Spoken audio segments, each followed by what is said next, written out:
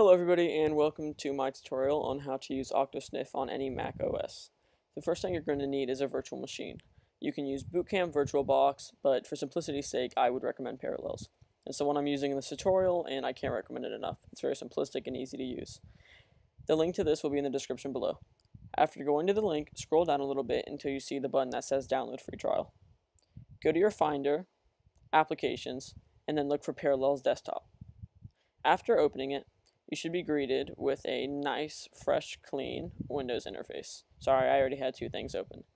So, the first thing you're going to want to do is open up your Microsoft Edge and make your way to octosniff.net/beta. After logging in, you're going to click the download button on the left. I'm not going to download it as I already have it downloaded, but it's pretty simple. After downloading it, go to your downloads, Octosniff. Before following the rest of this tutorial, I would recommend opening the requirements folder, opening all three of these links, and following the instructions they provide. After you've done that, return to the Octosniff folder, open up the other Octosniff folder, and open up octosniff.exe. If it asks for any admin permissions, click yes. And if it does show up as a virus on your computer, this is a virtual machine, it's not a virus anyway, just disable the virus or you can add it as an exception.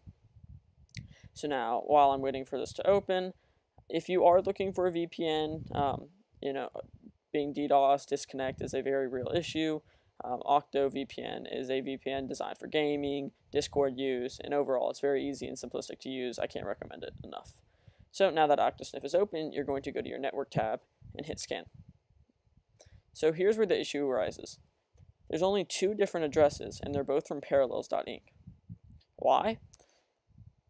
Technically, in the virtual machine, you're running an Ethernet. The Ethernet is connected to your Mac's Wi-Fi, so when you're using Octo, you're not scanning the internet connection that your Xbox is on, or PS4. You're scanning the imaginary Ethernet connection that this VMware has created. So the solution to that is returning back to your Mac OS and clicking the two red bars in the top of any window. After clicking those, go to the Configure, and it will open you up on this general page.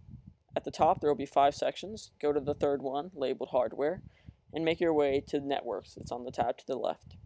Your source should say Shared Network or something like that. Click that and hit Wi-Fi. After doing that, close and go back to your virtual machine. Close out of Octosniff, reopen it, and if it does run slightly slower than you're used to on your Mac, it's because it is a virtual machine and your Mac is running 2 computers at once, so it puts a strain on your Mac. Nothing to worry about. It's not going to cause any long-term damage, but just you have to be patient with it. It takes a minute. So once it starts to load up, you're going to go back to your network tab and hit scan again. Now you will see a plethora of different IP addresses. Go back to your Octo folder. Click the wireless tutorial text or YouTube, whatever your preference is, and follow the rest of the directions there. If you have any comments, questions, or concerns, please leave them in the comment section below, and I will try my best to get back to you with a reply. Peace.